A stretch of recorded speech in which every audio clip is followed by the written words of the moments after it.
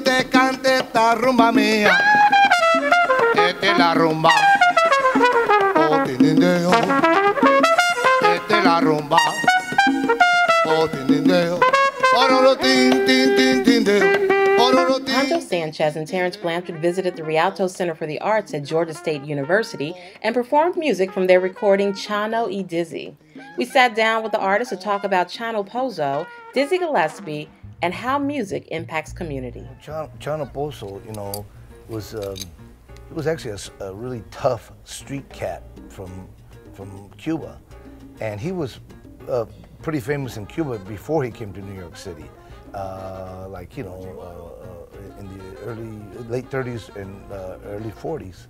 He was a tough street cat, what they call a rumbero, a guy who plays in the corner and hangs and play. And he was also a great dancer. He was a great dancer too. He could dance really well. And he had a lot of ideas, and he had tunes that were popular in Cuba before he came to New York City. I think he came to New York City in like the very early 40s. And what happened is he came to New York City, and Mario Balza, who was the musical director of the Machito Orchestra, and he was also Machito's brother-in-law. He played with a lot of the jazz bands in New York, not only the Latin bands, the jazz bands, and he introduced him to Dizzy Gillespie. And so Chano, you know, I mean, I think it was just a great thing that happened because both of them were experimenting at the same time, Chano Pozo and Dizzy Gillespie. It was all new territory.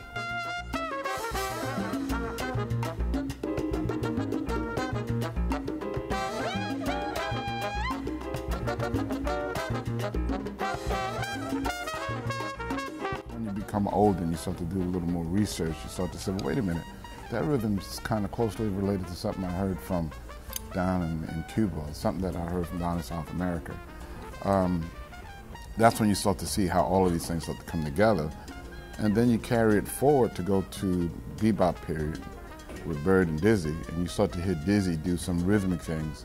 And you say, well, wait a minute, oh, okay, I'm starting to piece all of this together and starting to see how these guys were not just people who were great musicians, but they were visionaries and people who really studied music from around the world. So it kind of opens up your own thinking. It starts to make you think like, you know, well, I can't be stationary. I can't be sedentary. I have to constantly move, constantly grow.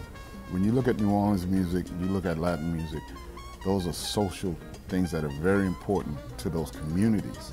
You know, those are the things that bring people together. You know, whenever you hear those drums, it could be a social gathering anywhere. It doesn't have to be in a concert hall or a club. That's where it evolved to. You know, but that music came from out of the streets, just like the music in New Orleans. You know, there's no difference. You know, and since it came from the street, it has this direct correlation to who we are as people, right? So that's why when you hear it, people automatically respond.